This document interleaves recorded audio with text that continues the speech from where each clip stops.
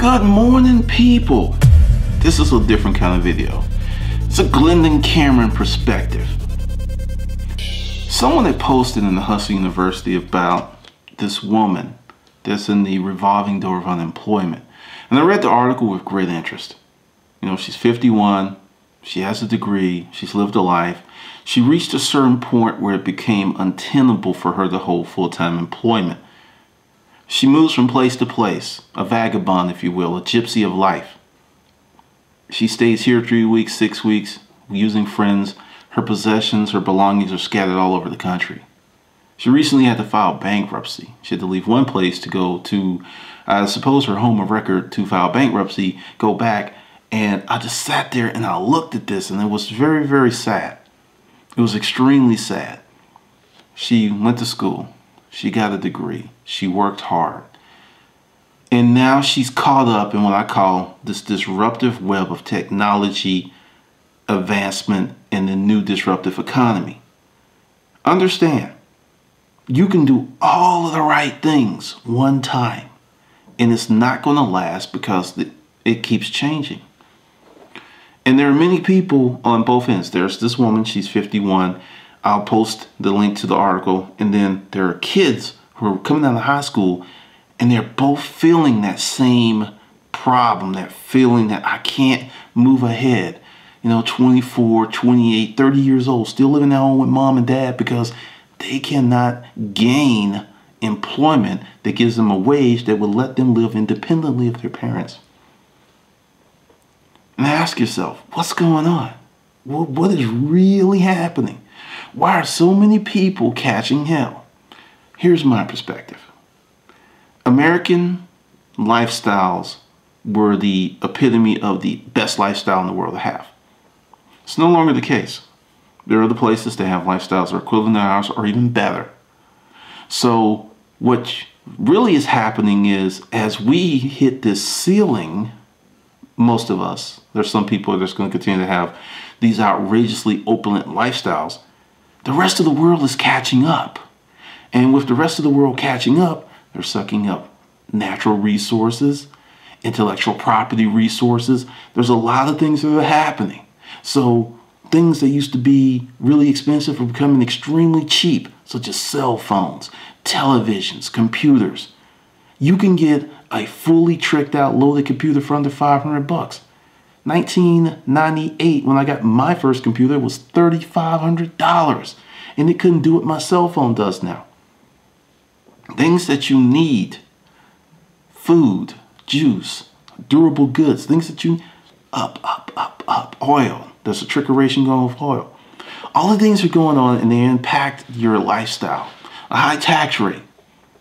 So you could be making more money on paper than your parents, but your father made half the money you made, but he took home more and he got to use more of that money.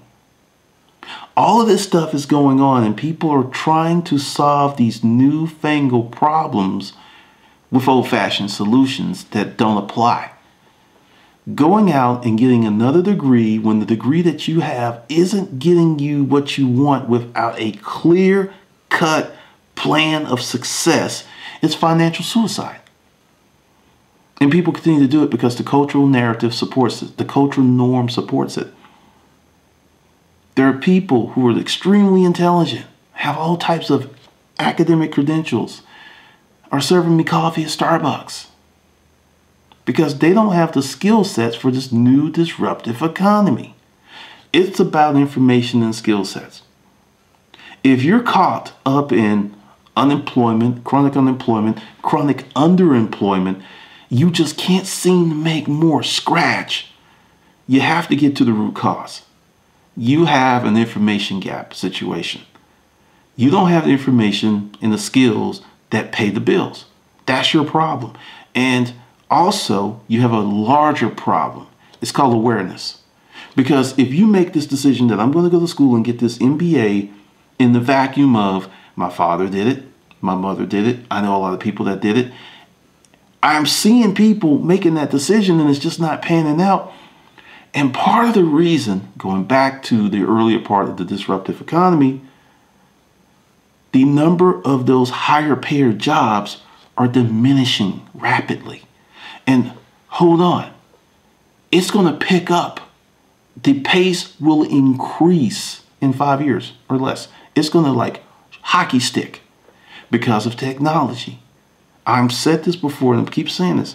Someone's going to create a $1 billion company with 25 employees. It may have already been, it's already happened. I don't know. Do you understand the magnitude of that?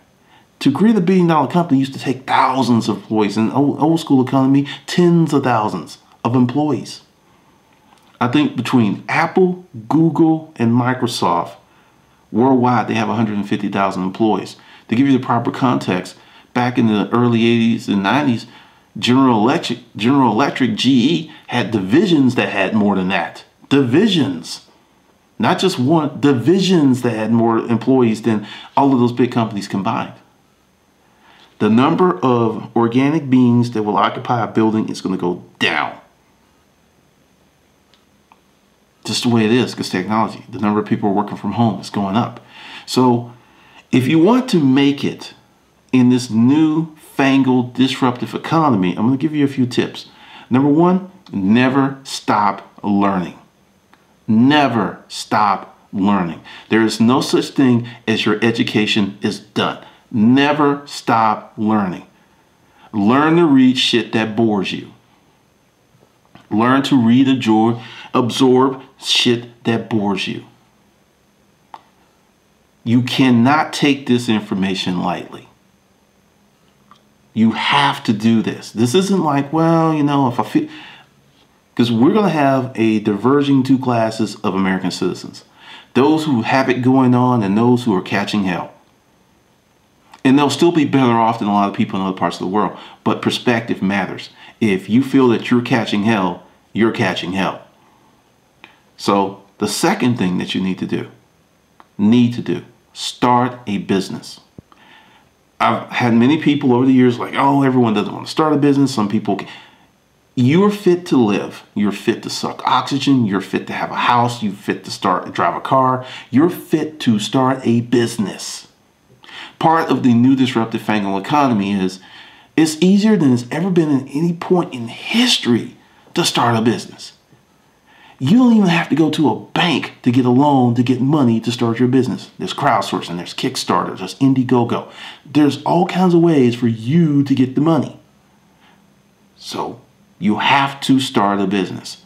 The sooner the better. Even if you have a job and it's going great and it's going wonderful, if you start a business, and like this actually happened to a guy in one of my groups. He knew he was getting laid off, but he had started like 3 years ago. So he gets his package and he doesn't have a hard landing. He has a very solid landing. And there's none of this, what am I going to do? So even if you have a job, even if things are going lovely, you need to start some kind of business. Because when things turn, you'll be okay. Because it takes time to start a business. You make mistakes and you'll have to learn things. So you need to do this now. The third thing that you need to do, read newspapers, blogs outside of the United States. Know what else is going on in the world. Know that, you know, in the Philippines, rolling blackouts are the norm. Even before this tragic natural event, natural disaster that just occurred. Now, that was the norm. Know what's going on around the world because we're all connected like we've never been connected before. There are so many people who only know what's going on in their street or their city and fuck the rest of the world. That's dangerous. You put yourself at an information disadvantage due to apathy and laziness. Know what's going on because you can spot a trend and connect the dots and make yourself a business, some money, or gain a competitive advantage because it's all about information. It is all about information. The fourth thing that you have to do, stop thinking like you. If you're unhappy with your life, the current level of thinking that you employ is the reason.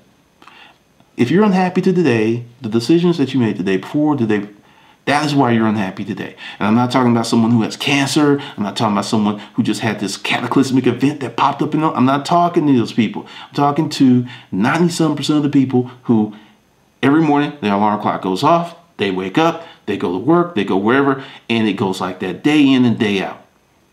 If you are living that life and you're unhappy, it's your own damn fault because of the way that you think. It's one thing to not know. It's another thing not to want to become better when the resources are ridiculously easy to get your hands on. At no point in history, I remember having to go to the library and the woman with the little horn-rimmed glasses and the Dewey Decimal System and this card catalog to get those big books they would not let you check out. You don't have those limitations. You can gain so much information from your cell phone or your computer or your iPad. It is stunningly awesome. So, the fifth thing that you need to do, you have to stop giving in to your lowest basic desires of comfort. Every now and then I'll get on the bus, and you know what? I hate riding the bus. And this isn't an insult or slight to someone who's riding the bus.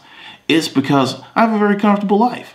It's real comfortable, and it's very easy as you're seduced by comfort to feel and forget what it's like to go through hell. There's this one bill that I have to pay, and for some reason, it's just like you can't pay it online. So sometimes I'll go over there. By vehicle, it's 10 minutes. By bus, it's 3.5 hours round trip, maybe 4 if I miss one. And I do that to myself to remind myself what life could be like if I forget. It's very easy. It's very easy. That shit's a bitch. I see people, no one looks happy on the bus. Nobody. They're just sitting there like, I can't wait to get this shit over with. So get away from the comfort. Stop looking for easy solutions. And understand that if you learn to pay attention, to absorb information, you will not be a victim of being chronically laid off. If you start a bit, you will not be a victim. And I'm not going to bullshit you and say, oh, it's going to be easy. No, it's going to be probably one of the hardest things you've ever done in your life. Probably will be. But I present this to you. Working hard now, building a future for yourself and your family, or being one of those people in the streets pushing a buggy. Yeah, I said that. It's very doable because the thing is, if you don't have skill sets and information and the ability to use the information, it's very easy if you're a part of typical American success plan. You have a job. You have a mortgage. You have student loans. You have all this stuff. You lose your job. You go through your savings. Next thing you know, oh, your credit report's jacked up. Oh, you're getting interviews, but the minute they check your credit report, you can't get hired. Oh, okay. Your cars got cut off. Oh, you didn't pay your mortgage. They finally foreclosed on you. Oh, you're living with your mom. You see this downward descent? Because the typical response to a layoff is to look for another job in an economy that's producing less jobs. If you use sound logic and reasoning, it's like, I can't find a job, so I will create one. And you're going, how does that work? Well, foreigners learn this lesson the minute they hit the shores. It's like, I don't speak English. I can't get a job, but I can create one. Asians have the highest income in America. Asians also have the per capita, per ratio, or have the highest level of entrepreneurship and business ownership in the country. Do you think the two are not related? Think about that. They know that they come here, can't speak English, but I can start a business. I can serve Odyssey. I can do it. And then they have this wonderful life. So understand, this notion that you can't do it, you let it go. And there are people right now who are listening to this video, who've seen this, and they're like, they're there, or they're about to be there. In this time of year, every year, corporations start laying off people to make that fourth quarter look great. Cut the balance sheet. What's the quickest way to make it shore up a balance sheet? Lay off a bunch of people. It's happening right now as we speak. eBay's doing it. I did a video a few months ago. eBay was culling, and more people are getting, you just cut out the mix. They don't need you. They don't need you. Understand that you have to own your life, your business, your ambition, and your dreams like you never had to before. Now, the good news is that you do it right. You can have a spectacular life. Not just an average life or an okay life. You can have a spectacular life. You can live a life of design. A life that you pick and choose what the hell you're going to do every day versus having someone pick and choose it for you. That is the promise. So if you're having problems finding a job, change your thinking. Educate yourself. Become a voracious reader. Become a seriously copious consumer of information. Cram as much stuff in your head as possible. Turn the television off. Stop hanging around with negative people. Really start to work on your life. And that life that you may not be happy with can become beautiful before you know it. So that's my advice to you. That's my methodology. That's what I did when I was in the same shoes as that woman. Except I ended up homeless and I didn't have to file bankruptcy. Because I have shit. I was judgment proof anyway. So understand, that is how I got out of the hole. And understand that the way that things were and the way that things used to work, that's all changed. And if you're clinging to that and hoping to that because your grandfather's about to get his pension, you can't do what granddad did. You can't do what your father did. And on the other side, there's some goodness to that. There's some beauty to that. There is some wonderful wisdom. I mean, seriously, you get to pick. You get to choose. You get to make it. If you take responsibility and personal responsibility for your life, you can have all this. Something to think about. So I'm going to put the article there. And what I want you to do is to read the article. And then in the comments, just chime in with what you think. Because what she's experiencing and what many thousands, maybe millions of other Americans are experiencing, it's going to heat up. Now, I want you to understand, if you're a long-time viewer of this channel, when I predicted the eBay thing, I told you it was going to happen again. I predicted that with stunning accuracy. On my other channel, when Zimmerman did his bullshit, I said he will get in trouble again. 6 weeks later, he did it again. So and how do I do this? Do I have a crystal ball that I rub? No. I look at the information the way that it is, not the way that I want it to be. You can do it too. And when you look at the information the way that it is, you can make better decisions. You can be prescient, as someone said when I predicted the Zimmerman thing. And that really wasn't that big of a deal because he is a person of low impulse control. The thing with eBay, once again, this was part of a plan. eBay did testing to see what was going to happen to their platform if they got rid of 15,000. It's like, okay, let's crank it up to 30. Let's crank it up to 50. Let's crank it up to 100,000. And let me tell you something. For those of you who are selling on Amazon as merchant fulfill, at some point they're going to do the same thing. They're gonna do the same thing at some point. Just letting you know now, because technology is dictating those type of decisions. They're not personal. It's just like we can increase efficiency without adding sellers. We can increase efficiency without hiring more people. That's what the company's still gonna do. So if you can make $6 billion with 20 people, why are you gonna hire 100? Doesn't make sense. And that's what's going on. So you have a choice. You could be one of the people doing the hiring, or you could be one of the people that's getting fired. That's where it is. So, excuse me, go ahead, read the article, put your comments down there. Let me know what you think. All right, this is Glenn and Cameron, and I'll see you on the good side.